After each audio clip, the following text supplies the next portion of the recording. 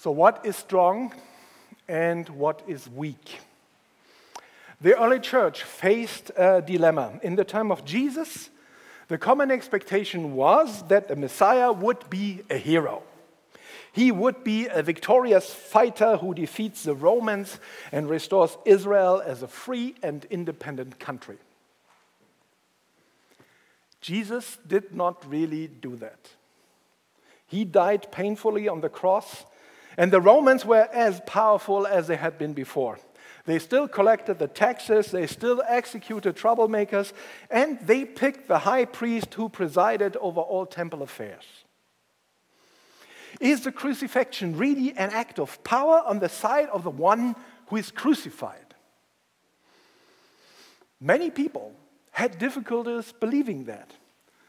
Instead, they thought, that looks weak. And many early theologians went to great intellectual gymnastics to explain away the allegedly weak performance of the Son of God on the cross. And in today's imagination on what the second coming looks like, the same problem of weakness seems to persist. Many people think that when Christ comes back at the end of time, then he will be a divine warrior who tramples the unfaithful into the dust, and by doing so he will make up for his failure to jump off the cross the first time and hit his Roman guards and the Sanhedrin over the head with it. We still have problems seeing the cross as an achievement. When we look at our text today, we discover that Jesus considers many things to be strong, which we consider to be weak. How on earth can the poor consider themselves be blessed, or the hungry, or the weeping? And why on earth should I love my enemy? Usually, enemies are hated. Bless those who curse you, and when you are mugged, give the mugger even more than the mugger demands. That is absolutely counterintuitive. That is not what we consider strong. That is what we consider weak. Let me tell you a story. In 1930, Mahatma Gandhi wrote a letter to the Viceroy of India. He announced that he would walk from his ashram to the Arabian Sea to make salt. In British India, the colonial power had a monopoly on making salt, and so Gandhi's march to the sea was illegal. He was defying, and at the same time he was challenging British rule.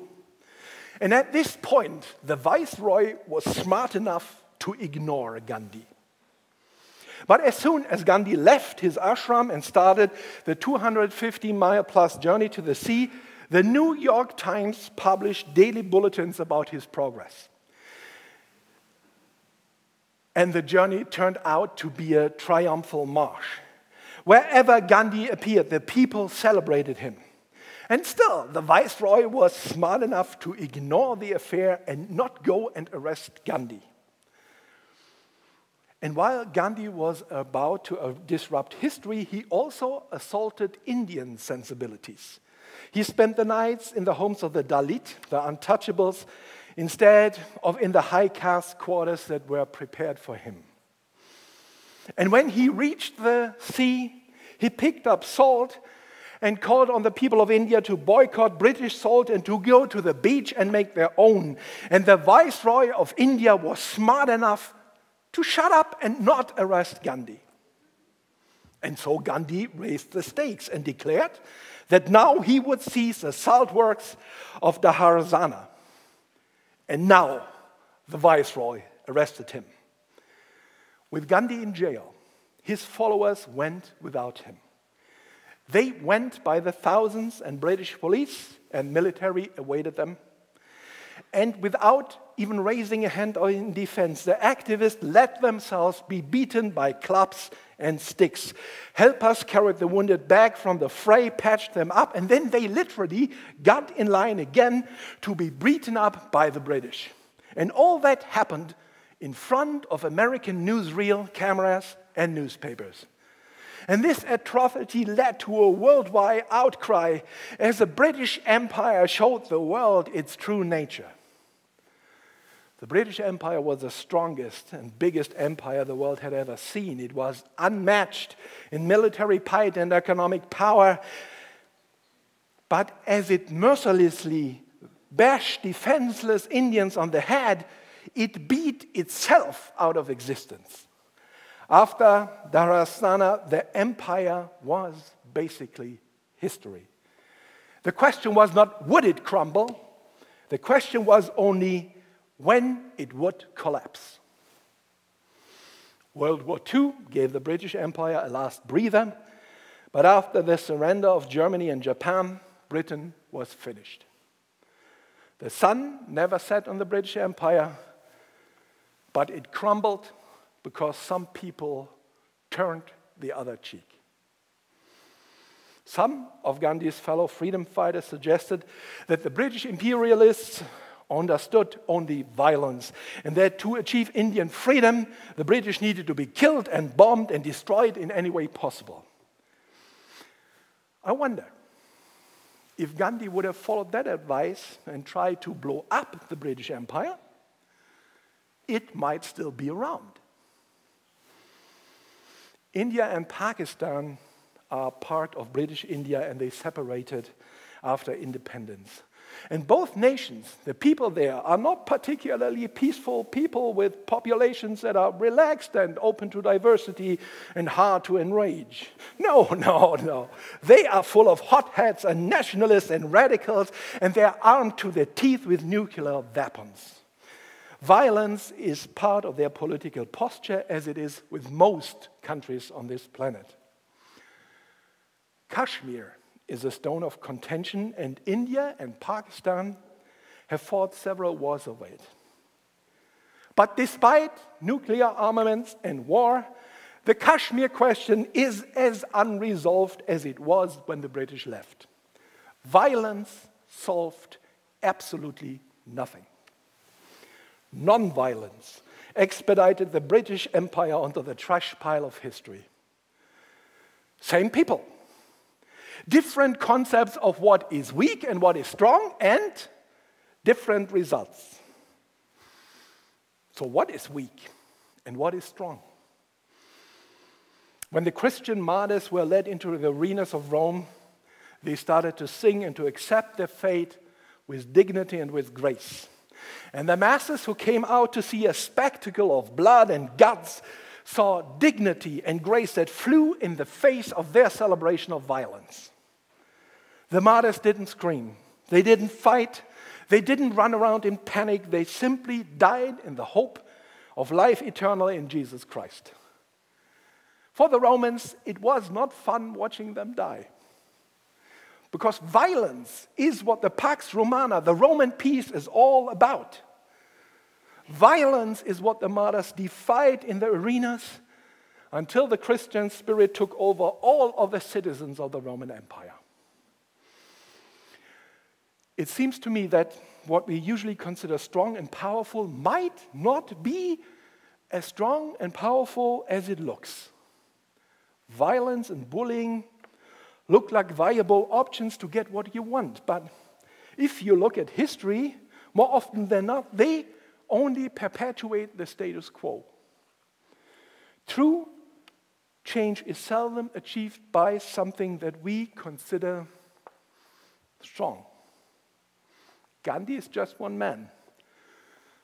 Not really big in stature, not wealthy, no weapons and no army with tanks and nukes. But he became the nightmare of British imperialism. And the poor itinerant preacher from Galilee who died on the cross even defied death. When they hit him on one cheek, he turned the other.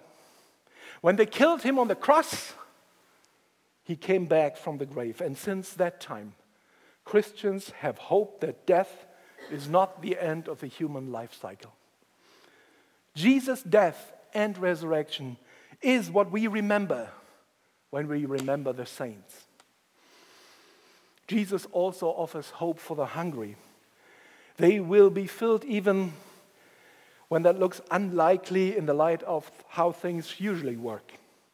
The poor will receive good things, the prisoners will be liberated, and those who think they are the kings of the world will have to think again.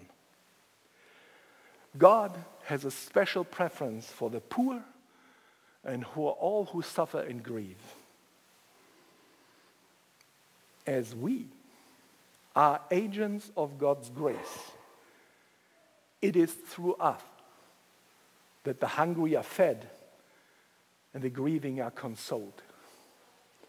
People like Gandhi give us courage and the assurance that one old person of color can change the world with nothing but determination. God gives us a mandate to follow in Christ's footsteps. Christ crucified assures us that God's ways will prevail, even if that is hard to believe. Let's be realistic. Suffering is hard, hunger hurts, poverty destroys the human soul, and the wicked often thrive more than they should. Bad stuff happens to good people, and the universe showers the scoundrels with blessings. But realism is not what drives us. We are Easter people. We are people of the resurrection. We are inspired and called by the hope that where Jesus went, there we will follow. Armed with that hope, as the martyrs were in the arenas of Rome, nothing can defeat us. Through Christ, there is always hope. The kingdom of God calls us to work towards a world where peace and justice reign. It often seems like a dream, a figment of pious imagination, but we have more agency what we think, because there is great power in love and in grace. Great power. Turning the other cheek is not a sign of weakness. Poverty does not testify to the fact that the universe favors someone else. Luck, power, and wealth can evaporate quickly. The only thing that is sure in this world is God's love in Christ. And with that love and grace, and with a little bit of resilience, creativity, and courage, we can move mountains. Amen.